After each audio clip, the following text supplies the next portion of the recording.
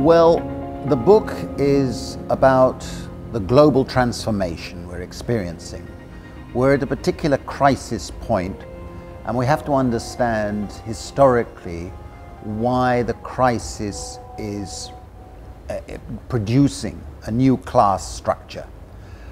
And essentially what happened was, back in the 1980s, the neoliberals took command of the economic policy and strategy, and they have led to a global market system taking shape.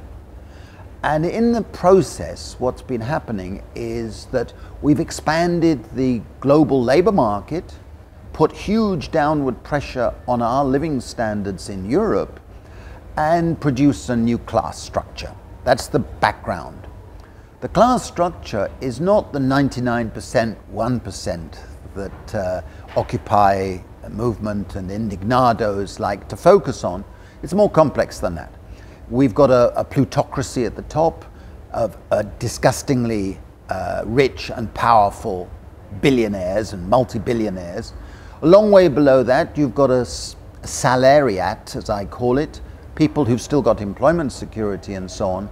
The old working class, the proletariat, is shrinking, and it's the precariat that is growing. And the precariat is a dangerous class in the sense that it rejects the old political ideologies of the 20th century. And you can define the precariat as a combination of factors. There are millions of people, young and not so young, who are having three factors.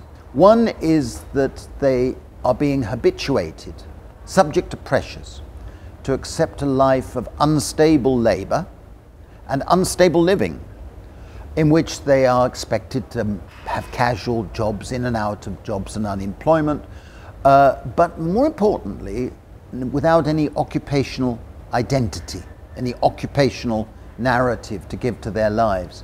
And they have to do a lot of work that doesn't get counted. A lot of that is unpaid, it's a form of exploitation, and at the same time, they find that their level of education is above the level of labor that they have to do. So that's one characteristic. The second characteristic is that they have to rely mainly on money wages. They don't get any benefits. They don't get any rights-based benefits, state benefits, and they're living on the edge of debt, unsustainable debt. One mistake, one little mishap, and they're out and homeless and so on. And the third thing that is very important is that this is a first class that is losing rights, losing the ordinary rights of a citizen, and they're being turned into supplicants, asking for favors, having to satisfy bureaucrats, always being under control. And the combination of circumstances is producing what I call the 4 A's. Anomie, a sense of despair.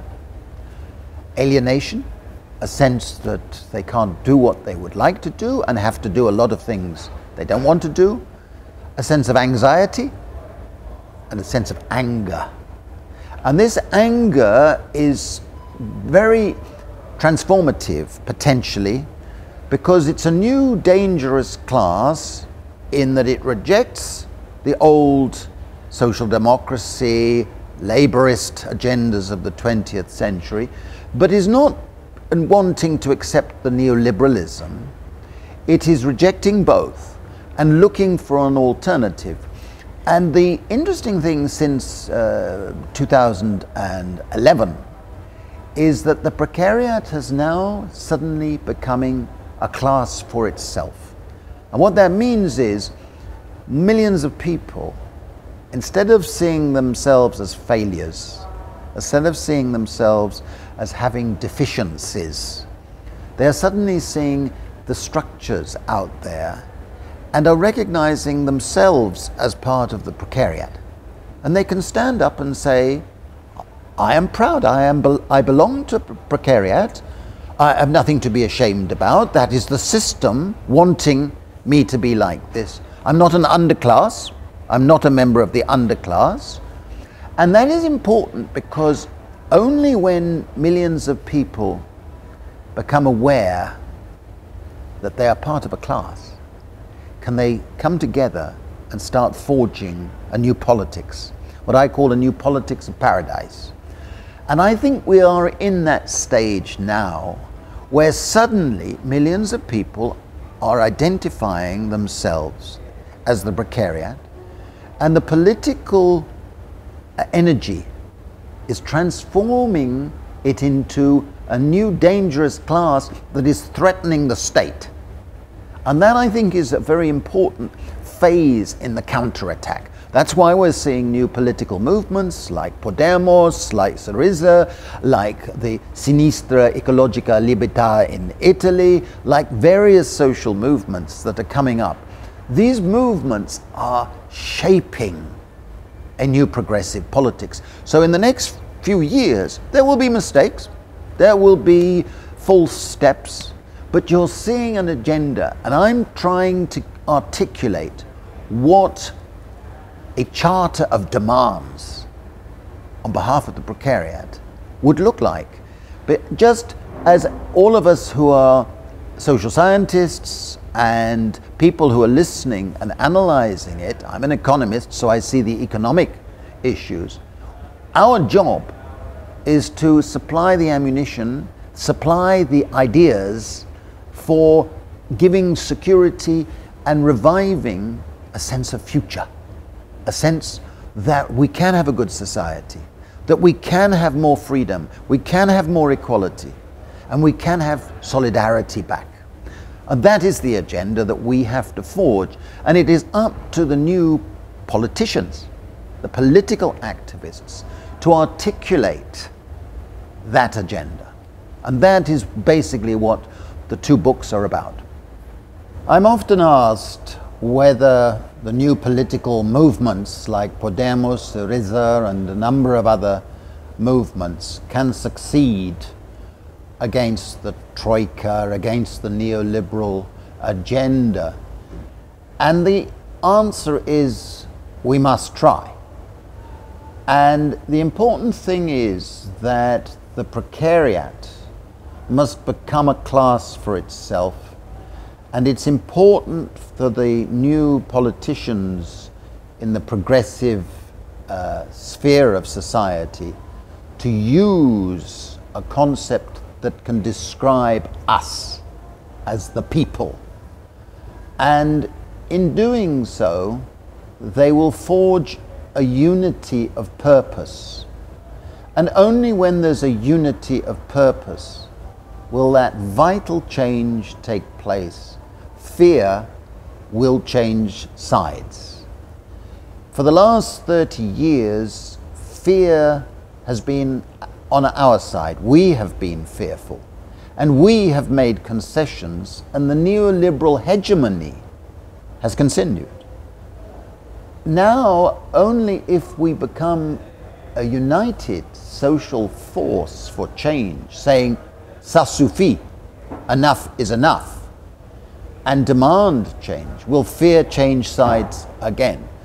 And that, I think, is where we are, and why it is so vitally important to see this in international terms. Collectively, we have strength if we make the people who are the plutocracy and the elites making all this money in the financial markets and elsewhere, make them realize that they have to change. They have to move away from things like quantitative easing, which is a way of enriching the financial markets, and the trillion euros that is going to be spent, a little bit will trickle down, perhaps. But the incomes in the financial markets will be boosted.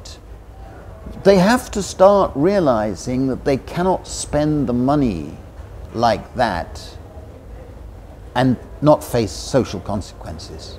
And the social consequences will be that we get angrier and angrier, not become revolutionary in an infantile sense, but be demanding changes in such a way that they will have to start making concessions. And it is about time, because the inequalities are grotesque. The insecurities are grotesque. They're unacceptable and they're unsustainable for the reasons I mentioned earlier, including the fact that this neo-fascist movement out there is growing in strength and is a threat to all of us. So I think we do have to realize that what movements like Podemos and Syriza are doing is setting out on a journey, in a sense that they, of course, will make mistakes, but we must support such movements because they're breaking the acceptance, which has been too long part of social democracy, Labour parties, and so on. They've accommodated to the neoliberal agenda without confronting it. And this is now a point where we must confront it.